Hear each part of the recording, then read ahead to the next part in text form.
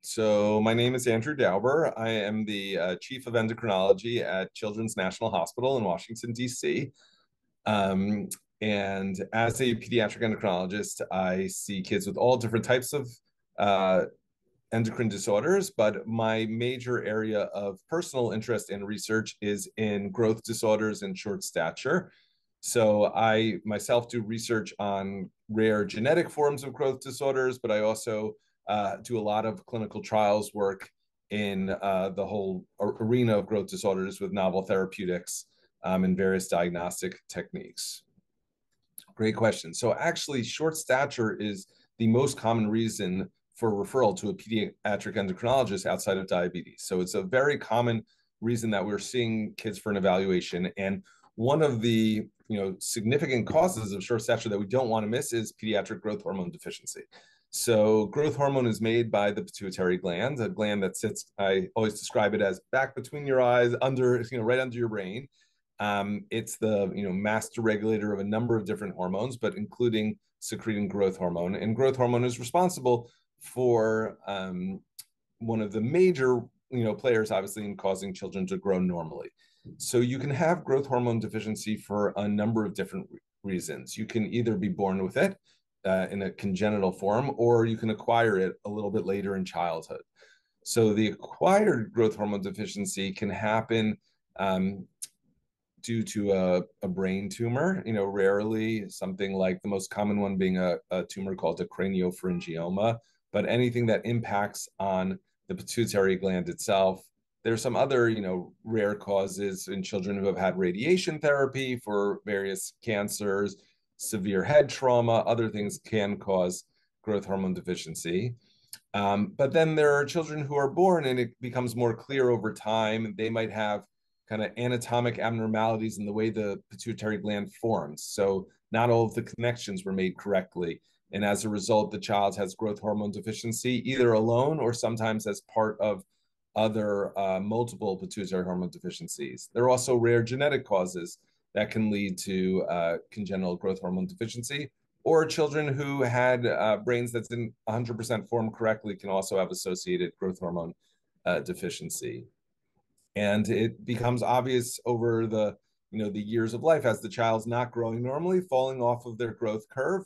And then when we start to do a hormonal evaluation, we see that markers of how growth hormones working are low, suggestive of growth hormone deficiency. So up until really the last year or two, the only available treatment for individuals with growth hormone deficiency was daily growth hormone injections. Okay, and recombinant human growth hormone has been available since the mid 1980s, and now there are hundreds of thousands, now millions of people who have received it over the years. And it is a daily injection therapy where essentially you're replacing the hormone that has been missing. In the last year or two, there have now been once a week forms of growth hormone. There, in the US at least, there are now 3 different weekly formulations of growth hormone that are approved for children with growth hormone deficiency, just a longer acting version of that daily growth hormone. Sure. So these 2 trials focus on a new approach, a medication called LUM-201. And LUM-201, instead of being an injection therapy, it's an oral growth hormone secretagogue. So it's a medicine that binds to those cells in the pituitary gland and at the level above that, at the hypothalamus as well. It binds to a receptor called the growth hormone secretagogue receptor. This receptor's job is to tell the brain and the pituitary gland to make more growth hormone, to secrete more growth hormone. So this new medication, LUM-201, the medication actually has been studied for a number of years, but in these new phase 2 trials, the idea was, can this oral medication help restore the growth hormone secretion in children with milder growth hormone deficiency back to normal levels? Okay. And as I said, this medicine was studied a number of years ago, but what in a kind of later analysis of the data, what they realized was that in patients with severe growth hormone deficiency, where maybe the pituitary gland is just not going to be able to restore, right? There's some, permanent abnormality or something where it doesn't have the capacity. this medicine is not appropriate for those patients. So these two new phase 2 trials, what they did was they selected patients who were likely to respond or have the ability to respond to an oral growth hormone secretagogue. And they did that using a strategy called a predictive enrichment marker, or a PEM. And what they did was they looked at one of the growth hormone biomarkers, something called IGF-1, made sure that that level was okay. And then we gave a test dose in the trial of the LUM-201 and saw that the patient was able to make growth hormone in response to that test dose. And in doing so, we were able to enrich for patients who would have a positive response to the LUM-201. So the two different phase 2 studies, one study was a study looking at 3 different doses of LUM-201 and comparing it to daily growth hormone in patients that met, those inclusion criteria with mild growth hormone deficiency, and then followed them. The initial trial, the initial endpoint was for 6 months, but now following out to 12 months and now up to 2 years in some of the patients. And then the second trial was a study led by a Dr. Fernando Casorla in Chile, where patients were randomized to one of the 2 higher doses of the LUM-201. And there they did detailed physiologic studies to look at how much growth hormone those patients were secreting by very frequent sampling over a 12-hour period, and looking at the amplitude of those growth hormone pulses and the frequency of those pulses compared to when those patients were not receiving the medicine. So maybe going back to, and now in reverse order of how I describe them. So in Dr. Casorla's trial, looking at the growth hormone secretion, what they were able to see was that with LUM-201, it was able to restore growth hormone secretion to levels that are in the normal range. So was able to bring the amplitude of the growth hormone pulses got much higher in these patients on the medicine compared to when they weren't taking the medicine, showing that it's working and really, bringing the body back to that normal growth hormone secretion in these patients with mild growth hormone deficiency. And that resulted in an increase in IGF-1 levels and in an increase in growth velocity as well.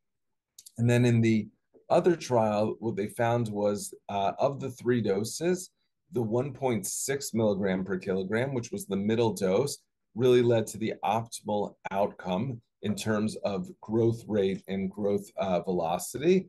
So they found that at 6 months and 12 months, there was an increase. The growth velocity went up from baseline, I'm just looking at the exact numbers, to around 8 centimeters a year, approximately 8 centimeters a year in patients on that middle dose.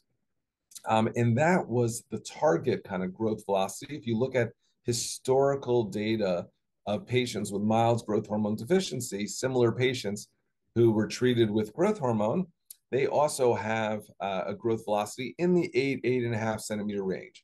So this was very encouraging that at this dose, we were able to achieve those types of growth rates using this oral growth hormone secretagogue.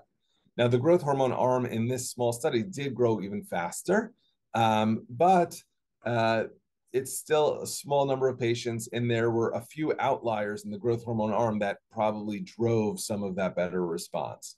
But overall, the study met all of its endpoints. They showed that the predictive enrichment marker strategy was reproducible. It enriched for patients who would respond. Around 70% of the patients met a target for a positive response to the treatment.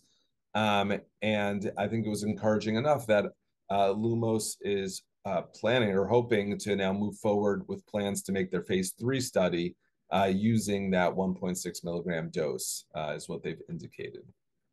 Yeah, I think, some of the data is still rolling in. So they've, the 6-month data is all in, but not all of the patients have hit, I believe, the 12-month data, and they're even looking now out to 2 years to see how sustainable. That was another thing. They're seeing some good results that the increase in growth velocity appears to be sustainable over time. So definitely, I'm sure the company is going to keep collecting the data, and we'll get more of a readout as all of that data becomes available. But they've announced that they're planning on meeting with the FDA to have their end of phase 2 meeting with the hopes of launching a phase 3 study, hope, from my perspective, hopefully as soon as possible, but maybe sometime in the next year. I'd say maybe I could just comment on, what's the potential role for this medication? So when we were talking about the design of the trials, I was talking a lot about the comparison between the LUM-201 results and growth hormone. But just as a practicing clinician, it is clear in my mind that growth hormone is a very important medication for many patients and is always going to continue to have a role. But there are going to be those patients for whom injection therapy is really, something that they're not interested or willing to pursue. And there are going to be some patients who are going to respond just as well to this oral growth hormone secretagogue, I hope, right? And even in my mind, if the responses are not always equivalent, to have another option on the market for patients with mild growth hormone deficiency, where they can take an oral medication and get an extra inch a year, an extra, maybe even more than that. That's an amazing option. So, I'm interested in, as a clinician, having therapies available for our patients with these relatively rare disorders, and giving them options and being able to talk through those, the benefits of each different approach. So this is exciting for me that there could be an oral option on the horizon.